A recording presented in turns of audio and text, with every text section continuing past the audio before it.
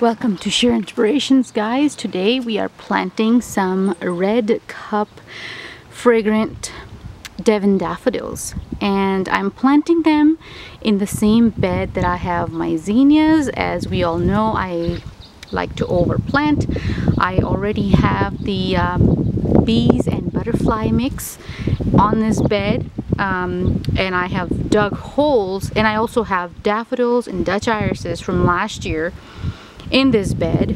So I put down some tulips last year that didn't do anything. There's an area that I'm going to be planting these 12 bulbs that I have. Right here is my lovely auger that I have used to dig holes for my wonderful bulbs. I have a total of 12 bulbs that I received today. So let's get planting.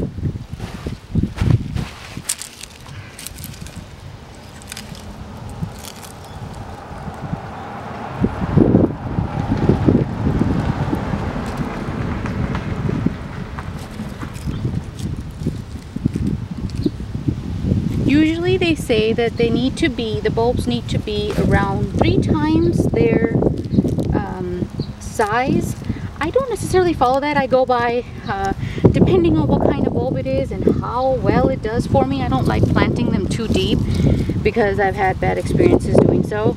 I don't have a squirrel or rabbit problem here, thankfully.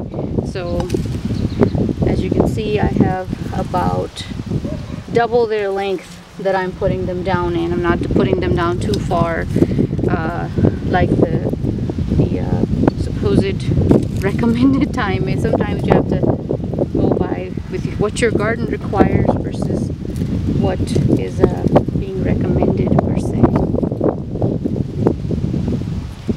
Alrighty. And we're done. Start covering these up.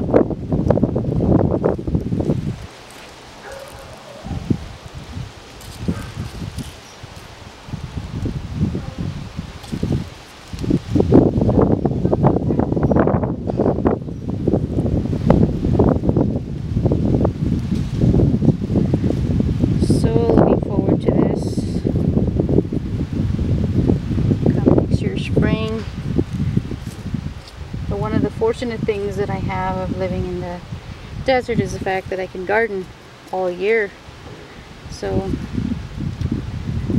here we go. Alright guys, see you in the next video. Hope you enjoyed.